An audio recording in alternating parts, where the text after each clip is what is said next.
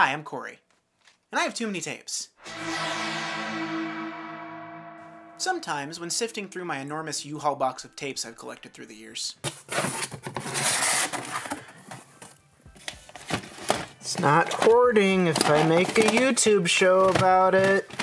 I'll find one so strangely sublime, so viscerally off-putting, that I feel the need to show it to my friends, because apparently I'm that kind of person. This one, though, with this one I had to create a whole YouTube channel so I could show it to everybody. Because apparently I'm that kind of person as well. Anyway, this is 1986's The Filling Station, or God's Filling Station, or Bible Truths for Children, like it says on the box. It's had a lot of names. It's a sort of mashup of The Electric Company and Schoolhouse Rock and Sesame Street, but so Christian. There's something so inherently fascinating about the combination of deeply conservative Christian values, a television camera, and next to no budget. It's a thick, meaty stew of conviction, uncomfortable earnestness paired with good old-fashioned American capitalism, puppets, always puppets for some reason, and just deep incompetence. At their best, these sort of videos are like tofu dogs. You eat them, they kind of taste like the real thing, and you don't really notice the nutritional value of them. At their worst, well, let's get started, shall we?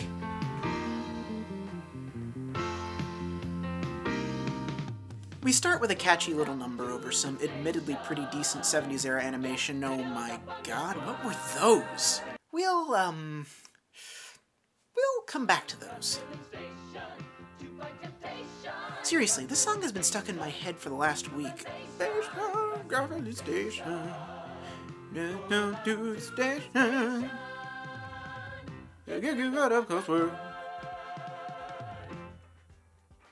Hi. Oh, hi, I guess it's time for Stanley Spadowski's Clubhouse. I wonder if there's an umbrella around here. Just so you all know, this is the ideal male body. You may not like it, but this is what peak performance looks like. Some shield from the rain this would be. Pornstash wants to talk to us about using faith as a shield, but I can't stop looking at his smile. He stares at me the way I imagine a tiger would stare at me right before he pounced and ate me alive. The animation in this show is all over the place. They spent all their money on that rad car and those other characters. These guys are fine, though. A little sketchy, but they have that kind of Schoolhouse Rock vibe I was talking about earlier. Speaking of sketchy, this show is all about the sketch format. This week's variation on a theme? Faith. Here it is. The Bible talks about the shield of faith that comes from hearing the Word of God, and the sword of the Spirit, which is the Word of God. You'll never have to be without the shield and sword. This makes me feel unsafe. At school, I need an adult. Not that one, though. A different adult. At night, indoors. What follows is the greatest cinematic achievement in the history of the moving image. It is presented in its entirety, and without commercial interruption. And now, a bedtime story. Tonight, I'm not gonna think about that green hairy monster. I just thought about it. The more I try to forget what I don't want to think of, I already thought of it. I know. I'll think about Jesus.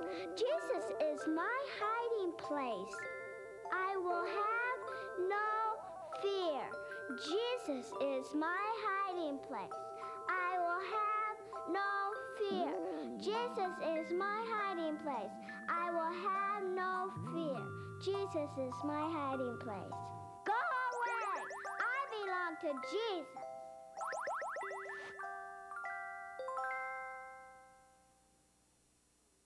Can someone find me that monster suit?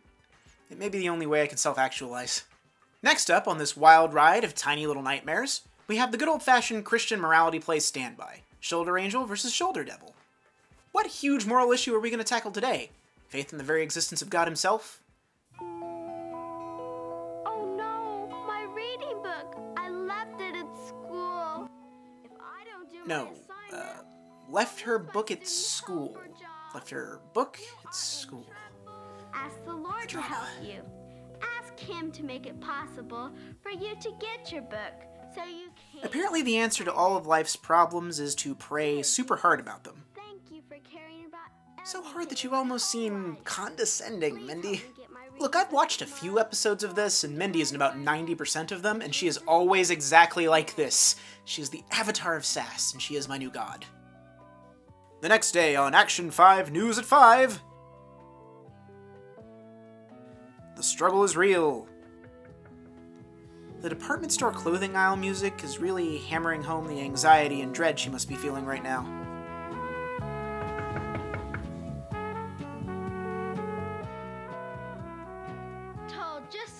You leave Mindy alone, evil Mindy. Try again later. Good Mindy convinces best Mindy to try again later, and now we're introduced to the most troubling character of this piece. Watch this carefully. It's the superintendent! Hello. Hi, I left my reading book in room 13. I need it. Can I get in my classroom? Well, I tell you, I'm not really usually here on weekends. I just happened to be here today because my son is home from college and we're playing some basketball, and I'm not normally at this school, but, well, I have a key and it may fit the room, so come on in, let's try it. Thank you. The superintendent is deeply suspicious. I need to break this down real quick. His son is home from college. They're playing basketball at a middle school he generally doesn't go to. Look, I don't want to make any wild accusations or anything, but all I'm saying is if we can't produce the boy, we can't trust the man. No boy, no trust. You watch out, Mindy. He had the right key. And there's Oh, joy! the book. She has the book. Rejoice. Our long national nightmare is over. Dear Jesus, thank you for caring about everything in my whole life. Literally every single thing. Mindy is Jesus' favorite teen. Jesus prays to Mindy. All hail Mindy. In Jesus' name I pray, amen. I wouldn't have said anything discouraging if I would have known that the superintendent's son would be home this weekend and want to play basketball in my school, and that the superintendent would have his keys to my room. I just didn't know. Why would you expect to know that? Why would anyone expect you to know that? If you had known that, you'd be a precog, and that is witchcraft, evil Mindy. The structure of this show is all over the place, so there's more brain-searing horror to come. Ah, two dads, two Christmases. Conversation with yourself. Wait, no. Make sure faith Clever editing does all the trickery. talking. God can solve your problems in ways you've never dreamed of. Gas Dad really wants us to know that God is going to take care of absolutely everything. But watching this really makes me feel like this is the last television show. Like, there's been some sort of horrible nuclear hellfire, and the government's trying to keep us inside so that we aren't ravaged by the horrible nuclear mole men that are outside of our doors. It's comforting in that you're definitely going to die screaming sort of way. So far in this loosely connected series of vignettes, all that we really have to tie us together are Mindy and Gas Station Dad. It's sort of an angel-devil situation again, and if I have to choose between the two, I'm going with Mindy every time. And would you look at that? More Mindy. About people who didn't know what it means to give up. Mindy is teaching the youth of our nation now. The cult of Mindy grows. They didn't know the meaning of the word despair. And do you know why? Because they didn't have a good dictionary. Because they didn't have a good dictionary? Well, I've officially sunk to this show's level. There's no saving me now. No, because they knew that hurts can be hurdles. You don't learn the meaning of the word hurdles from a dictionary. You learn from experience. You see, I take back everything I said about this animation. Somebody made this in 3 hours on whatever the evangelical equivalent of cocaine is. Cocaine, I guess, but you pray super hard for forgiveness about it? Okay, there are, let me check my notes here, 17 segments in this 24-minute tape? Let's be real, they aren't all going to be gold. So it's time for a lightning round.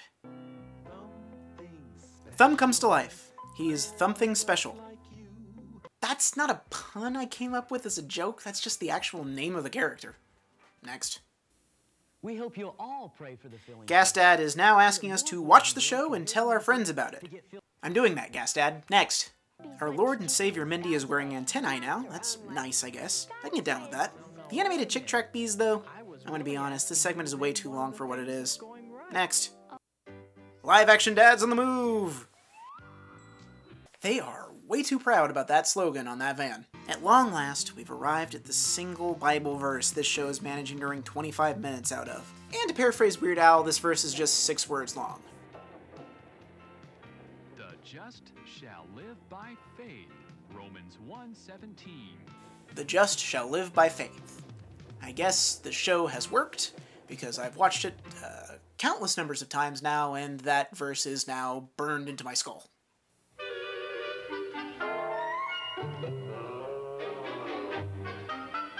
I'm Schaefer. I'm Parker. Alvin? Alvin? Alvin! Did we have to anthropomorphize pens? Was that 100% necessary? This segment seems to try to make memorizing the verse fun, but I think it might be memorization by trauma. You will never forget the pen children as long as you live. What is their ink? Why does it flow so easily? There seems to be some ink blots on the page. Those aren't just any ink blots. They're the filling station's favorite vocalists. Ink blots on the page? That can only lead to... Yep, here it comes. Oh god. Oh no, this can't be happening. The Ink Blots are a doo-wop R&B group, and they... I mean, it's the Ink Spots, right? This is some moderately to severely tone-deaf or racist take on the Ink Spots. The sooner we can get away from this, the better. What do you have next for me, Filling Station? Aw, animated bears, that's sweet!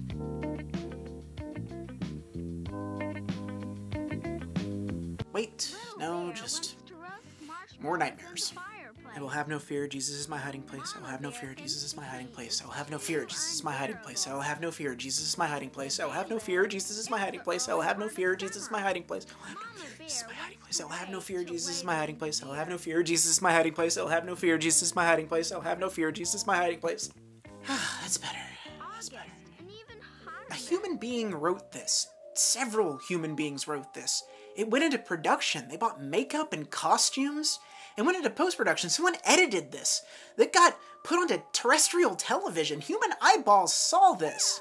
And then, rightfully so, it got locked away like the Ark of the Covenant on magnetic tape on some thrift store shelf. And there it sat, safe. And then I stumbled upon it. And then I put it into my VCR, and then I saw it with my human eyeballs. And then I forced you to watch it with your eyeballs. My crime is hubris, and for that I am deeply, deeply sorry. Forgive me, Mindy. Also, one last note, don't get those bear costumes near the fire. That's just going to be polyester melted to human flesh. Love works. One day, a leper came running toward Jesus. We can be sure that bystanders shouted, "Unclean! Unclean!" Just what we needed. Limited animation. It really feels like they blew their animation budget like 4 segments ago, and now the animator's like, look, I can only give you 2 frames a second. If you can't take 2 frames a second, I got nothing for you.